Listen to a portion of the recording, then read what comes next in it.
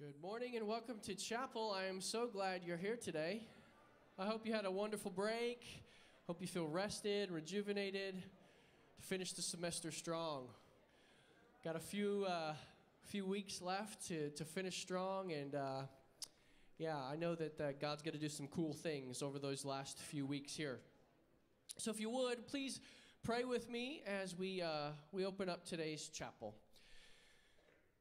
Dear Lord, we just thank you for rest. Thank you for a break, just to be able to give our minds, our bodies, a chance to recuperate, to reinvigorate. Lord, I pray that you would help us as we come and begin this last push, this last leg of our journey this semester to give us strength. I pray that you would just strengthen us, encourage us. I pray that you would give us eyes to see what you're doing and the ways that you're working all around us. I pray that you would encourage our hearts, give us strength and perseverance to press on, even when things get tough. And so, Lord, I just pray that you would just meet us here today, speak your truth to us. I pray that you would open our ears, open our hearts to be able to hear and receive all that you have for us today. We pray this in Jesus' powerful name. Amen. Today, our chapel speaker is Garrett Kahrs. He's a good friend of mine. We've known each other for, 5, 6, 7 years maybe. And he's a good friend. He's from Hays, Kansas. I had someone email me and say, I can't make it to speak in chapel today. And so first one that popped in mind was Garrett. And Garrett's a good brother. And I'm excited that it worked out for him to come. Garrett's a speaker, a pastor, an equipper. He's passionate about pursuing God's plan and purpose for our lives. He speaks often about knowing who God is, our identity, and then the mission of God's people. He's the former director of Encounter, a young adult ministry at Celebration Community Church in Hays. He's also the president and CEO of Dealing Hope, a Christian nonprofit dedicated to bringing hope to the hopeless. And so would you please help me welcome Garrett Kahrs as he comes to share God's word with us today?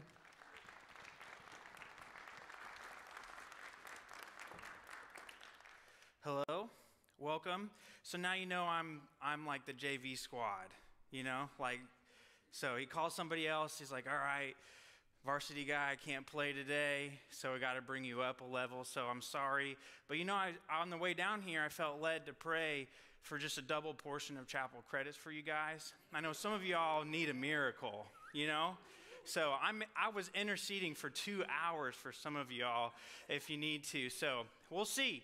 We'll see how good I am at prayer and if Ryan's heart can be moved. You know what I'm saying? So that's what I've been praying for. I've also been praying to become funny, and that hasn't been answered yet. So we're going to be in Psalm chapter 23. If you have your Bibles with me today, I just want to open up God's word and see what it has to say to us today. So Psalm chapter 23, it's probably one of the most famous Psalms, right? It's one of the most famous Psalms. It's basically a shepherd talking about a shepherd, right? Psalm chapter 23, King David is writing this to us. It says this in verse 1, "The Lord is my shepherd. I lack nothing. He makes me lie down in green pastures. He leads me beside quiet waters. He refreshes my soul." This sounds really good.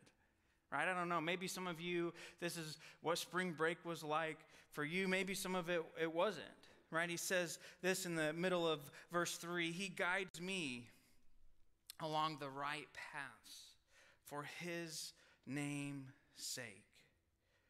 I don't know about you. I love the first 3 verses of this passage. It gives us this kind of invitation into intimacy with our shepherd, a way that we can live where we actually know that our shepherd's going to take care of us. What would it actually look like for us to live as we lack nothing? I wonder if God's saying to us today, in this season, even though it might look like you lack something, you lack nothing. Not because of what you can provide, but what the shepherd can provide for us. If we know who our shepherd is, we will know that he's our provider. So therefore, even though it may look like we lack, we don't. But then it kind of transitions in verse 4, right? It says this, even though I walk through the darkest valley, I will fear no evil, for you are with me. Your rod and your staff, they comfort me. I've been going through one of the hardest, most difficult seasons of my entire life. For the past year to 2 years, it's been extremely difficult. In fact, I would say it's probably the most difficult season of my life with Christ. It's been extremely difficult, and I've continued to come back to this passage because it has given me refreshment for my soul. A way to kind of understand that even though I'm going through a dark valley, that my shepherd is with me. And the way that this passage for me has come to life is that when we look at, in verse 3, it says that he guides me along the right path for his name's sake. When we look at this passage, we automatically assume that it's the first couple of verses that he's talking about, right? That he guides me along quiet waters, that we're in green pastures, we're refreshment for our soul, and that's the right path. But what if the author is actually saying that both of these are right paths? Not only the quiet waters, the green pastures, but what if the darkest valley could be a right path too? See, what I wonder if, as in Christianity, that we've avoided suffering, we've avoided the dark valleys because we don't want to go through those things. But what if we're actually missing out on the fullness that God has if we're avoiding suffering? And what if we're missing on blessings that we'll never receive unless we go through a dark valley? There are many times, and maybe some of you here in this room, you're in the midst of a dark valley, but if you're following Jesus, I can promise you one thing: there are dark valleys to come. And what I call these dark valleys for me is it's in the meantime, right? We want to go from pasture to pasture to pasture.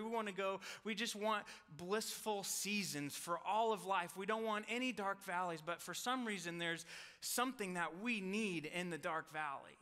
And for me, there's this space and time where between something okay, sorry. When something difficult happens and when God shows up. And for me, I call these seasons of life in the meantime. In the meantime, these seasons of difficulty, these seasons where we can't figure out, we can't even see the light at the end of the tunnel. We wonder, is this season ever going to come to a close? Is Jesus ever going to come down and rescue us out of these seasons? Is he even here? We start to ask all of these questions and wonder, God, why am I here? Why am I going through what I'm going through? I can remember a difficult, in the meantime, season for me.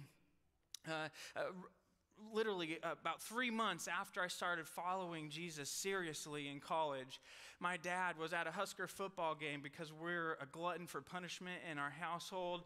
And even though we have Matt Rule now, I'm just not holding my breath anymore because I thought Scott Frost was going to... never mind, you guys do not care about any of that. But he is at a Husker game, right? And he has a heart attack, which if you're a Husker football fan, that's every Saturday. He's 98 rows up in Memorial Stadium. He has a heart attack. They cart him out. I get a phone call on their way to the hospital. And they tell me, hey, your dad's had a heart attack. We don't even know if he's going to make it to the hospital. And I'm hours and hours and hours away, wondering, God, what are you doing? And I go up to my church and I begin to pray for my dad, not only that he would be healed, or all these crazy prayers are coming to my mind, but he didn't know Jesus at the time. And then for me, I wasn't even necessarily as worried about his health as I was worried about his eternal destination. And so I'm praying all of these things, wondering, is my dad even going to make it to the hospital? God, please help us. And I have this crazy thought that comes into my mind. It's like, call your dad and share the gospel with him. I'm like, the last thing I want to do right now is do that. And then I had this crazy thought, and it's one of the craziest thoughts I've ever had, and it hasn't really happened since. But he said, after you share the gospel, tell him that nothing's going to be wrong with him. Now, I don't know about you. That's ridiculous. My dad is dying, and I'm supposed to do this, and I just had this weird feeling in my heart that I was supposed to do this. And so I called my sister who was with him in the hospital, and I said, hey, Dad, Jesus loves you. He died for your sins. You know, the whole gospel presentation. I just want you to spend eternity with him and all of these things. And also this weird thing, I don't know if there's anything wrong with you. And he's sitting in the hospital bed all hooked up, you know. And he goes, okay, Garrett, bye. Pfft, hangs up. And then I'm just mad at God. I'm like, why? I'm so stupid. That wasn't even God. What am I doing? I'm so crazy. And I entered a season of in the meantime. Because I'm wondering, God, what are you doing? Why would I say these things? What am I doing? Now, in the meantime, seasons don't have to be as difficult or as kind of weird as that situation is. It could be that, hey, maybe you don't quite have enough money to make the bills this month. Maybe you're struggling with family relations. Maybe you're struggling in your relationships. Maybe you're struggling in other ways. It doesn't have to necessarily be a huge difficult thing. In the meantime, could be a day or an hour or maybe 20 years. We don't know the length of what's going on in our life. But what I wonder is if the season, as it progresses, if we actually become forgetful. Forgetful about God, forgetful about who he is and what he's done for us. So today I want to talk about 4 things that we forget in the meantime. 4 things that, because of what's going on in our lives, that we forget about God and we forget about God's people. The first one is this, that we forget that God is sovereign. Right? We forget that God's in control. And I think we do this because we, usually in the seasons of the meantime, we've lost control of what's going on in our lives. And if we've lost control, if we can't control our circumstances, if we can't control our situations, then we automatically assume that God's lost control too. Right? We start to believe these lies. Well, if God's not in control, then what's going on? And what I want us to remember is that God could easily prevent in his power what he allows in his wisdom. Let me say that again. God could easily prevent in his power what he allows in his wisdom. God allows situations and circumstances in our lives in his wisdom. It doesn't mean that he created the situation. It doesn't mean that he's doing it to us, but he allows situations and things to happen, and the whole time he's in control. And we see this throughout Scripture. Right? And Job's probably the best example of this, right? He allows this to happen because he knows, and he's actually still in control, and he knows the end of the story, but the problem is that we don't, and therefore we begin to believe things about God that are untrue. The next thing we forget is God's faithfulness, right? God's faithfulness. We wonder, God, how can you be faithful to me in this moment? Why is this happening to me? And a lot of times we don't ever get to the why in the midst of the meantime. We never understand. And a lot of times we'll start to see perspective when we come out of those seasons. But in the meantime, we start to wonder, do these current circumstances nullify God's faithfulness? God, I thought that you were going to do this in my life. God, I wondered, I thought, I've dreamt, I thought you were telling me these things and none of them have come true. Where are you? Are you faithful to me? And the thing that we have to remember is that our current circumstances don't nullify God's faithfulness. He will continue to be faithful to you no matter what. And we can't become forgetful in the meantime. The third thing that we forget is that God never leaves us and he never forsakes us. I think there are times and situations where when we're in the meantime, and we can't feel God's presence. No matter what we do, we're just in this desert season. We don't know, God, where are you? I can't feel you. And I don't necessarily need to say that that's what we need all the time, but we really feel withdrawn from God. And there's so many times where we walk through seasons where we actually start to believe that God's not only left us, but he's forsaken us. He's forgotten all about us. God, how could I go through this and you just be on the sidelines? What are you doing? And we want an end to the season, right? We want an end to the season of life, and we start to pray, God, would you please bring an end? Will you please bring this to the end of its situation? And my mom, she's telling me a story a while back about something that we were going through in high school, and I'm sure now it doesn't really matter, it's probably dumb, but at the time it was a big thing for me, right? And she began to pray that, God, would you please rescue my son out of the situation? Would you please bring all of this to an end? And she was talking to a mentor of hers, and her mentor told her, hey, I stopped praying that way a little while ago. I stopped praying that the end would come, and what I started praying for was that our children would be refined in the meantime. That we would actually start to believe that, hey, God is faithful, he is there, and he is doing something. And so I actually stopped praying for the end, but I started praying for the refining process to happen. I think Jesus uses the crucible of suffering to refine us into something that we would never know and never see unless we were actually living in the meantime. And we have to stop avoiding suffering, avoiding pain, avoiding those things so that we can actually become who Jesus wants us to become in the fullness of who he wants us to be. If we want to be like Jesus, we actually have to live like he did. And I think he saw a few moments of suffering. The fourth thing that we forget is that we forget God's faithful followers. We forget the community of God that he has given us. We forget the people around us, and whether the suffering we endure is because of something that we have no control of, or maybe it's someone else's sin or our own sin or whatever it may be. We don't want other people to know that our life isn't an Instagram reel worthy moment. Right? We don't want anybody to know that we're going through the midst of what's going on. We have no idea. We don't want anybody to know. And I can remember for the last few years, I didn't want anyone to know what I was going through. I didn't want anyone to know the depths of what I was struggling with, the depths of fear and all this stuff. And I can remember starting to tell my friends about 6 months ago about, hey, I'm dealing with this. I'm struggling with this. I'm really wrestling. This is a really hard season for me. And I regretted not telling my community way sooner. Because what they began to do in my life is they started to pour love and care and affection. They started to care about me, check in on me, wondering what I'm doing. And I saw the faithfulness of God's followers surround me in a way that I've never felt before.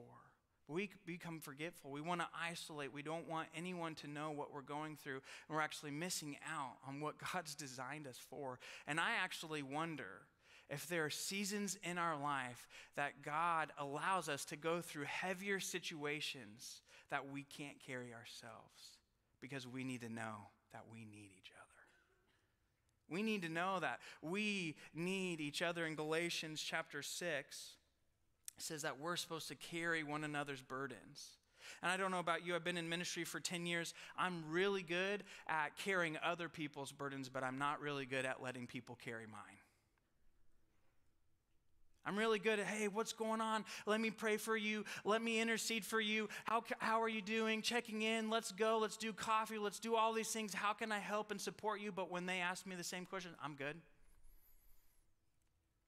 I wasn't allowing other people to carry my burdens and lighten my load through what I was going through.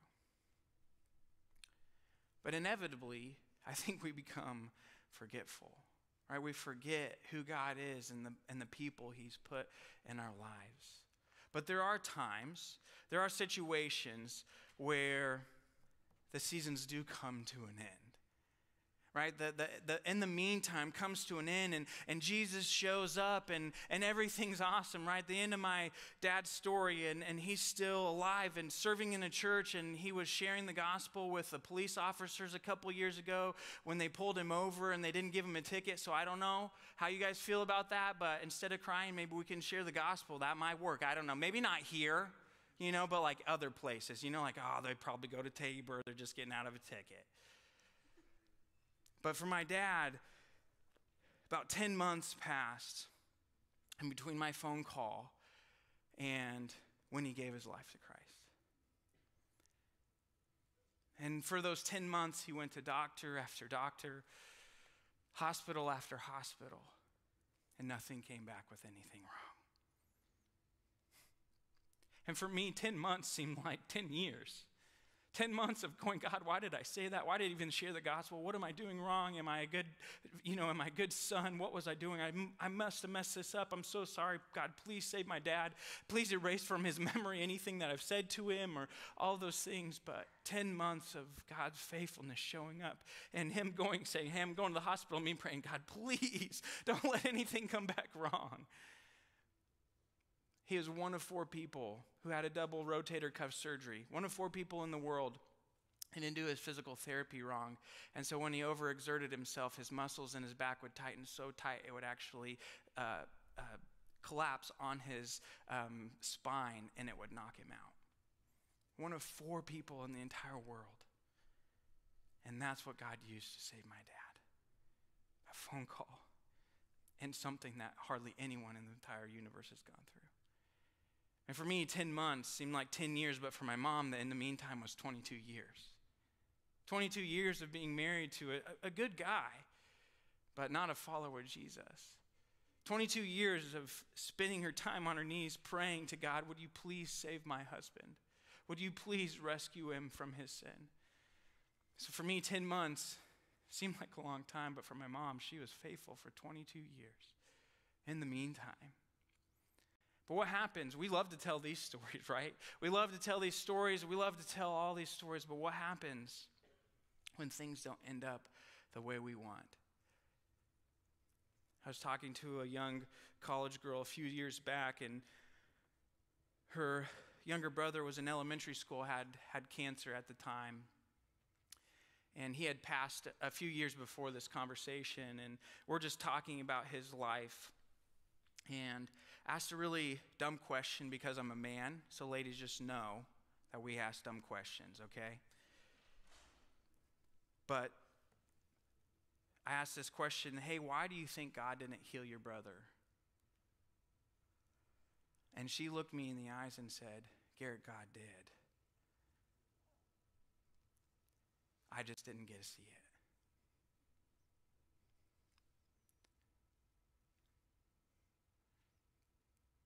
She had an eternal perspective that I didn't have. I was looking for rescue on this side of eternity, and she was looking for rescue on the other side. See, the truth of the matter is that we're all in the meantime. That we're all in the meantime, that we live in a broken and sinful world, and Jesus has promised us that he's coming back. And that he will restore all things. There will be no pain. There will be no suffering. And it will be all restored. And I wonder, in the meantime, will we become forgetful?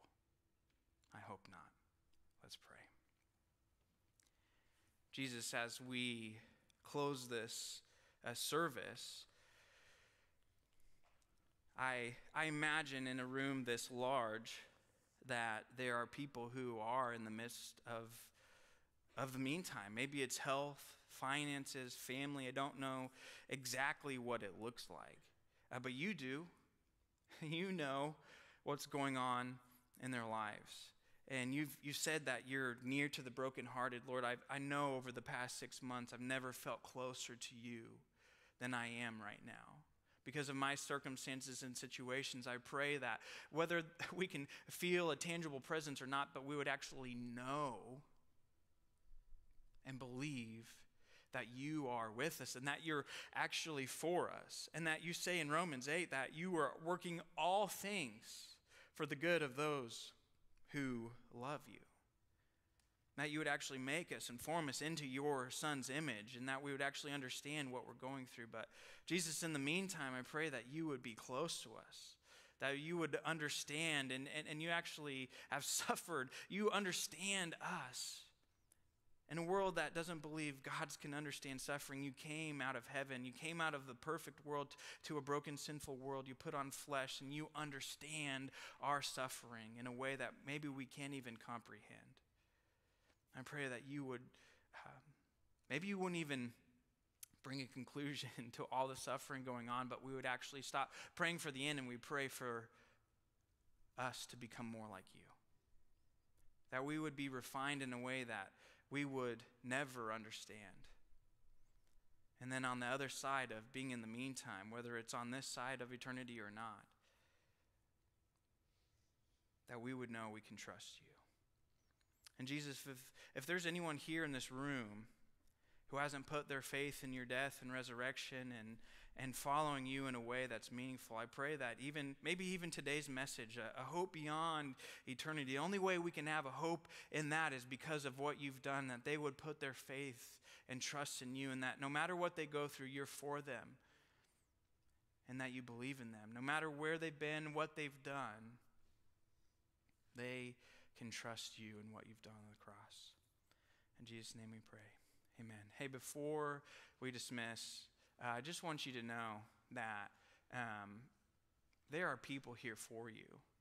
That if you're going through, in the meantime, that there are plenty of people around here for you. And maybe it's a family member, but I'll be here at lunch and a little time after. If you just need somebody to talk to, I just want to extend a hand. Hey, I'm here. I don't want to just come talk for 28 minutes or whatever it's been and dip out. Like, I care about you, and I've been going through the hardest season of my life. And there have been people who've walked alongside of me, and I know Ryan, and I'm sure there are other faculty here on campus that would love to know, hey, what's going on in your life? We want to care about you. We want to walk this through because you're not meant to do it alone, okay? Thank you guys for having me. God bless. You have something for them?